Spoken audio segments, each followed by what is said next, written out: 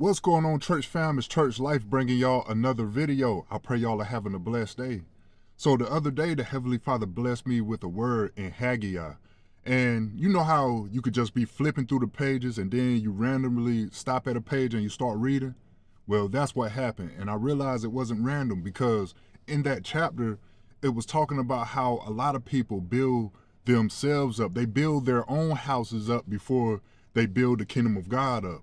And what I learned in that chapter is a lot of times the Heavenly Father be blessing us through the process, but we can get to a place of not really being grateful for what we already have.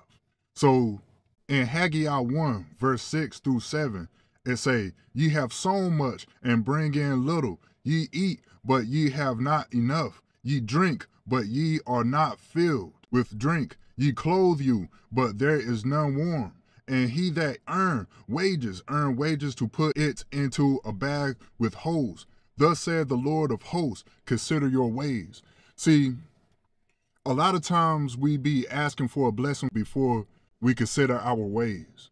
You know, it might be stuff that we're holding on to that's blocking our blessings, or it might be stuff that's separating us from the kingdom of God, or we might just have a carnal mindset on the stuff that we have, when really the Heavenly Father is blessing you so you can be a blessing to others, so you can build the kingdom of God, so you can bring people back to Lord Jesus Christ. See, the other day I was thinking about my life because I was just feeling like I wasn't where I was supposed to be, and I was just getting into my feelings.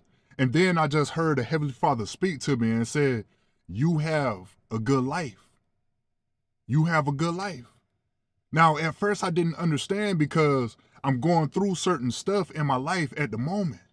But then the Heavenly Father corrected me and he said, "You have a roof over your head and a place to sleep. But there's someone out there tonight that's got to sleep on concrete." And that was me at one point in time. Because me and my family, we was homeless. You have food in the refrigerator, even if it's just mac and cheese. But there's somebody that's going to sleep tonight hungry. You have clothes to put on and a warm place to stay. But there's somebody out there that don't have no food, that don't have anything to drink, that got holes in their clothes. So the Heavenly Father said, "Consider your ways, because I have provided for you." You might not be in the place that you want to be, but sometimes the Heavenly Father will make our lives hard in order to draw us closer to Him. Because sometimes we can look over the small stuff that the Heavenly Father has done. See, when you live a life of gratitude, that's what opens up the hands of God. But if you got your hands closed, the Heavenly Father is going to have His hands closed too. So I might not be exactly where I want to be at in life right now, but at least I can be grateful for what the Heavenly Father has already done for me and my family. And I'm grateful that the Heavenly Father can use me to spread the word that can encourage people that might be feeling down in their soul. See, if you're able to watch this video, that means the Heavenly Father got you through the hard part, and that's just waking up in the morning. See, the Heavenly Father taught me a valuable lesson about complaining. Don't do it, because it could have been much worse due to sin and other stuff that we may have done in our past. Yet the Heavenly Father still continued to do stuff for us, even though we wasn't living for Him. We was living for ourselves. We was living for ourselves. Instead of building the kingdom of God, we try to build our own kingdom with our own ambition, with our own will. See, the enemy's primary goal is to bait you out of the presence of God with this stuff of the world. He wants you to live a flashy lifestyle so you can try to look a certain way in front of certain people. See, we got to put away the old way. We got to put away the carnal way of thinking so we can look the part in front of God.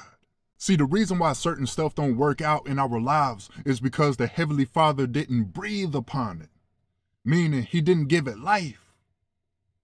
Because we allow our own ambition to bring us out of the presence of God.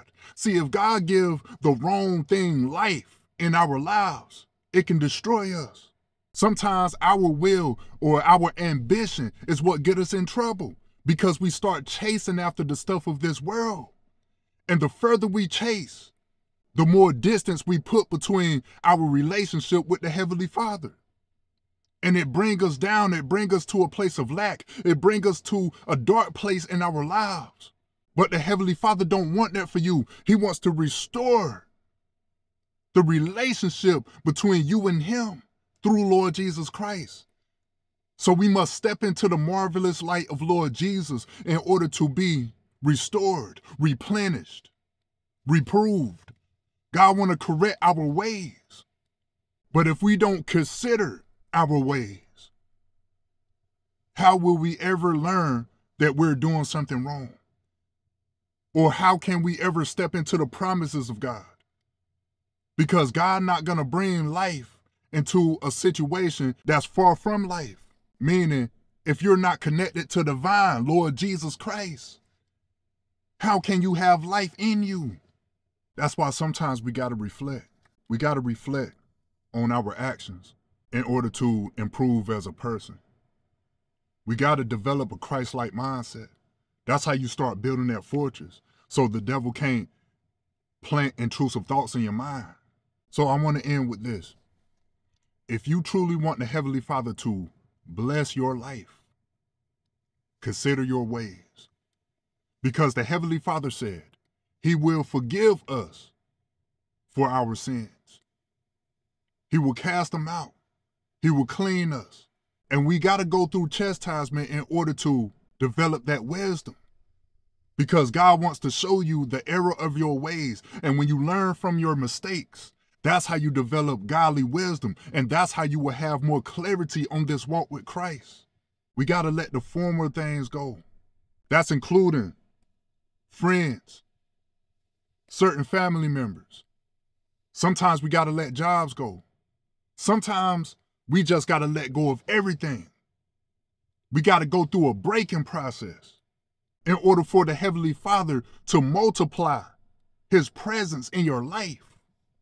See, when God is in your life, what used to be impossible becomes possible. You thought you couldn't get rid of that sin, but God said you can, as long as you remain in His presence. The doctor said you couldn't be healed, but God said you can, as long as you remain in His presence. The judge wanted to throw away the key and lock you in prison forever, but God said you could be free as long as you call upon the name of Lord Jesus. Everything that man tried to do against you, God said it can be reversed as long as you remain in His presence. So if you truly want to be blessed by God, build His kingdom. Lead people back to Lord Jesus Christ so people can be saved, so people can be delivered from their old life, so they may step into the newness of life and be made free. We all have access to this freedom, and it's through Christ. But it's up to us to choose, because you can either choose the world or you can choose God. I'd rather choose God because I know how it's like when you live in the world. The world gonna bring you to a place of lack. The world gonna bring you to a place of depression. The world gonna give you anxiety. The world is gonna turn against you the more you start to radiate the light of Lord Jesus Christ. So that's why I'm gonna choose God, by having faith in Lord Jesus Christ. I'm made righteous through Christ. I'm saved by grace through Christ. None of the work that we do will be in vain because of Lord Jesus Christ. So consider your ways. We got to consider our ways in order to make better decisions. And you come to a place of true repentance so you can truly live for the Most High God. I learned that when you keep God first, that's how you consider your ways, because God wants to turn your life around. But we have allowed all these distractions in this world to pull us away from God more and more over time. It's time to put an end to all this dead end stuff so we can truly walk that narrow way that leads to life. Consider your ways. I pray this word bless you. In Jesus' name, amen. I love y'all.